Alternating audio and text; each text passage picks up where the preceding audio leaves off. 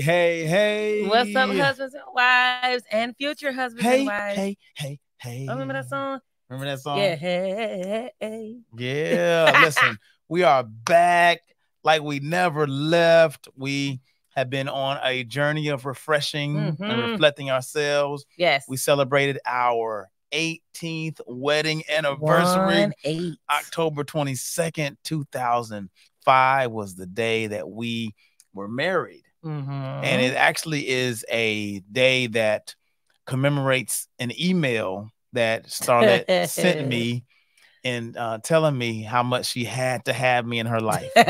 She just, she went in. I got to get that email. I'm telling you now, I got to find a way. Got to go back to the Claflin email technology, whatever. But just a good day. So we commemorate that day as a day to, as why we made it our wedding anniversary, why we made it our wedding day. It was a day that, to me, defined a friendship that turned into, as you can see, a power cord. That's right. So happy anniversary. Happy anniversary. We still feel like we're celebrating. Right. We are, because you got to. That's how we do our birthdays that way. So you got to do your marriage. Somebody even told us happy birthday.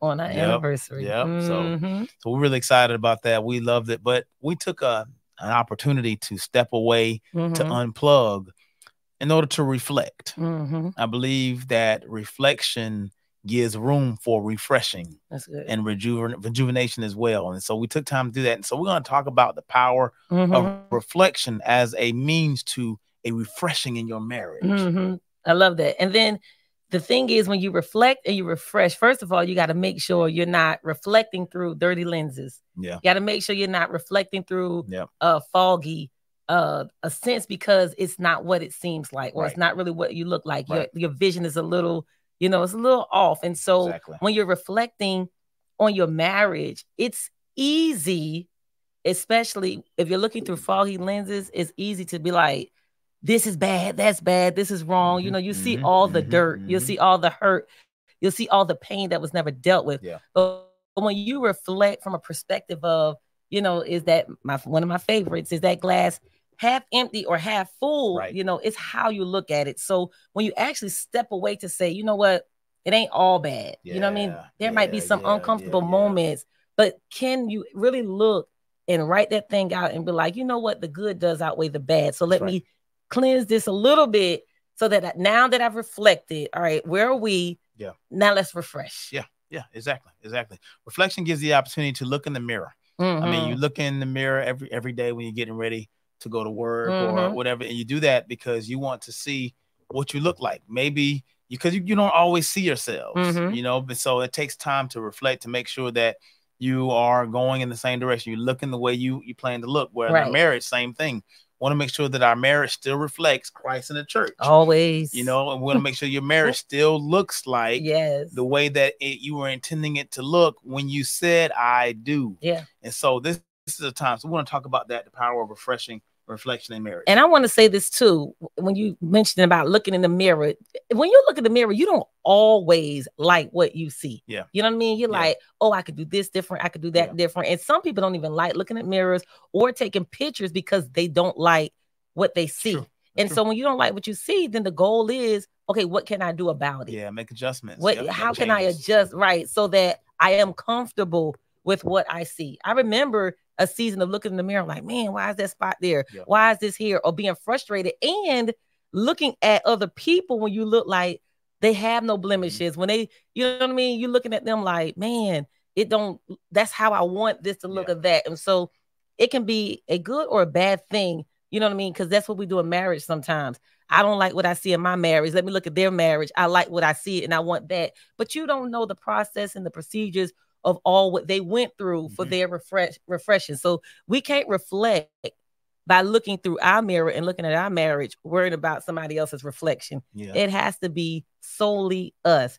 And so when we took that moment and we took that time and we reflect, and again, sometimes it's uncomfortable. Yeah. You don't want to reflect on the things that didn't feel so good, but you got to go to those hard places and those deep places so that you can move forward. If not, the enemy will use that thing like blackmail over you. He will hold it over you and you'll be in bondage to what didn't feel good. So don't be afraid of reflection. And it's not performative. It's not, I'm all about authenticity. Yeah. I mean, I'm all about making sure that you're not doing something for the sake of doing something. And so it's an opportunity to, in a very sober manner, to sit and talk about actual things in your marriage. Talk about who you are as a person. You are changing. You're developing. I don't care if you've been married for a year. Yeah. A few months. Start there. A few months. Then to a few years and to decades. It still takes time. As long as there's breath in your body. Oh yeah. The Word of God says that the inward man is renewed day by day. Although the outward man decays, the inward man is renewed. But when you don't reflect, it's only renewed when you give yourself over to the Spirit of God to renew you. Word of God says, be ye transformed by the renewing of your mind. Yeah, right. And so in order for your marriage to be transformed, it must be renewed. In order for your marriage to be renewed, you're going to have to reflect to determine, where are we right now? Yeah. Like, what does it look like? Yeah. Y'all, this is room to even talk about how do you feel without offending each other, without indicting people, being indicted for having feelings that may not be yours. I heard it said one time in a marriage, this man was, I may have shared this on the podcast before, husband and wife were laying in the bed, just when the husband was just talking about how good a life they're having. He said, I'm feeling so good. Our marriage is great. We're thriving. And I'm paraphrasing. And while he was saying how good it was, his wife was next to him, sobbing her eyes out, boo-hoo crying, because she was saying the direct opposite of what the marriage is like. She said, I am miserable. I'm not happy. It's basically, I hate it here. Oh, wow. Yeah. And it blew his mind because he was going in one direction thinking that everything was going well, while she was going, as Mary J. Blige, like I was going down. Yeah. She was going down. It was miserable for her. Why? Because they didn't take time to reflect on how they're doing together. Like we say all the time, you can't be married by yourself. You cannot. It's no such thing as single marriage. No, marriage itself means to become one, means to be together. And so when it comes to being together, you got to reflect on how together are we in our finances. That's good. How together, again, I tell you, it's not about being right. It's about being together. That's good. And then when you're together, are you together with Christ? That's good. So it's not about being right. It's about being righteous. And so you got to reflect on the righteousness of your marriage. Are we together in finance? Are we together in our intimacy? Are we together in our prayer life? Or where do we stand? And you got to take those opportunities to assess without judgment. That's good. You got to assess without judgment. You got to talk about it because we're in this together. Right. And so when you do that, you're not necessarily talking about the person. You're talking about yourselves. Right. You're talking about yourself and how you are responding. It's like, this is how I believe I am doing well. And this is what I believe I'm not doing so well. And then give room and grace for somebody to make an observation of how they see you doing in an area. And I mean, reflection is so, let me tell you, it's so big. You said so much right there, because two of the things that you said that I want us to think about, you preached a sermon talking about being offended. And so even when you talk about now, there's a difference in walking in a spirit of offense and then you stay there. Like if your spouse says something that he or she may not be comfortable with, or we're reflecting and I'm saying, I know you think this is that, but for a long time I've been holding this back because I didn't want to make you, but it really is making me uncomfortable. Yeah. And if you get offended by it, you'll be ready to, you'll be in fight mode. Like, what? I'm doing this and that. But you said something when you were preaching a sermon and you said, what we don't allow, because of this flesh, if we don't allow God to, offend that flesh, you know what I mean? We will defend the very thing. Exactly. And so and when I heard the sermon, I didn't think about that in marriage. Yeah. But when you just now said about reflecting and having those times to communicate, and then we walk in the offense because we think we're doing something right. Now you're telling me I'm wrong. What? Yeah. And then we get mad about it. Yeah. And then that doesn't go good. Yeah. But in marriage, it blessed me in that quick second. Just I was like, oh, because if we don't allow the uncomfortable moments, even when it's hard, but if we don't allow those moments, we will defend why we do what we do, and we'll justify it as if it's right when your spouse is saying, this doesn't make me comfortable. I don't like when you do this. I don't like when we do that.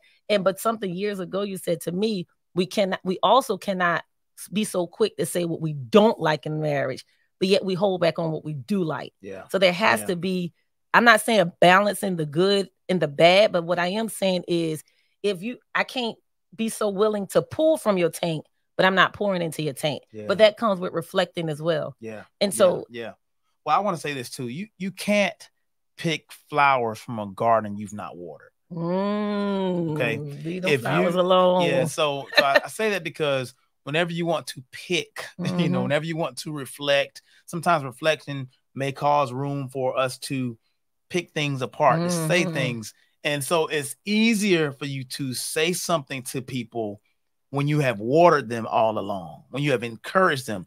It's easy for them to take criticism when they know you don't mind giving them praise. And so sometimes people have a hard time receiving constructive criticisms because where you've not watered me, you've not given me, you're not giving me my flowers, you've not encouraged me. And so you can't pull from a place you've not made deposits in. And I think that we're seeing that. I think that's why a lot of people have a hard time hearing from each other, especially in spouses and in marriages, is because you're like, well, it's easy for you to criticize me, but it's hard for you to praise me.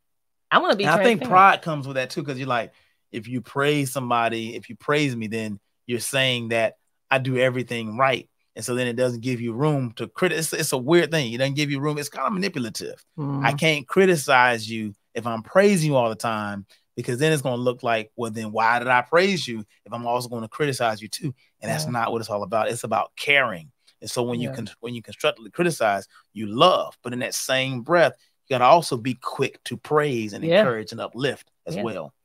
If I can be transparent, I am guilty. That was me in the past. Now I'm not perfect, yet, but I've grown tremendously over the 18 years because not tearing down, but it was easier for me to say what was wrong, or it was easier for me to respond to hurt. It was easier for me to respond to what felt like pain or whatever versus responding to the flowers, responding to the love. And because I said a lot of it possibly came from how it was raised.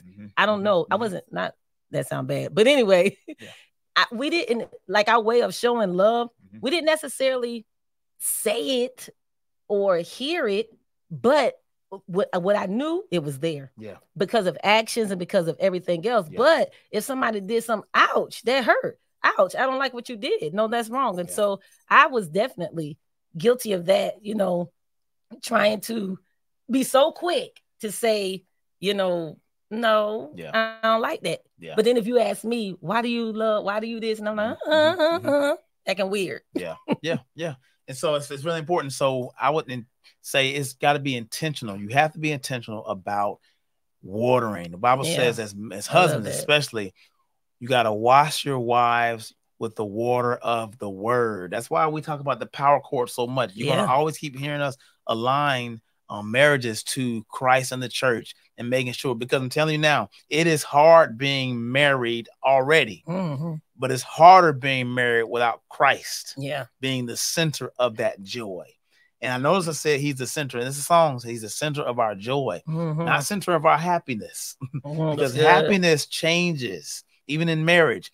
You're not happy every day, and the marriage it's not always happiness in the marriage. But there is always joy. The joy is that we have faith, we have hope, we have love. Because we have faith, we have hope, and we have love, and we have a chance to always turn a bad thing into a good thing. And even when it's going tough, we know there's a joy that is before us that causes me to endure. But you got to reflect. You got to say, where are we right now? We took time to look in our marriage and realize that there are things in our marriage that we feel like we may be operating at limited capacity. Of course. That's what we talked about in our reflection time. We said, are we maximizing the space that we're in as a couple? Are we fully maximizing every area of our lives?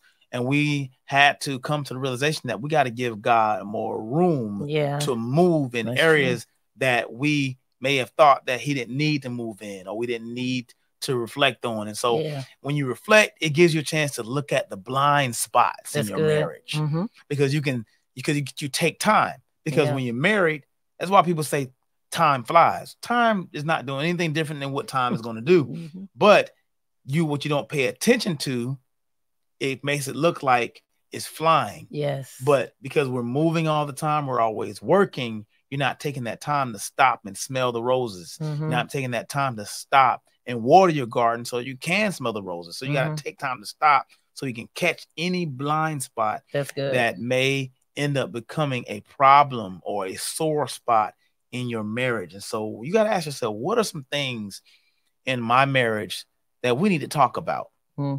And make time for it. I mean, you can't afford not to make time. I don't care if you can get up at 4 in the morning, so you can thrive, 5 in the morning. Yeah. So you can have joy. Yeah. You know? Yeah. And then listen to podcasts, listen to powercord, go to church together, read the word together, pray together.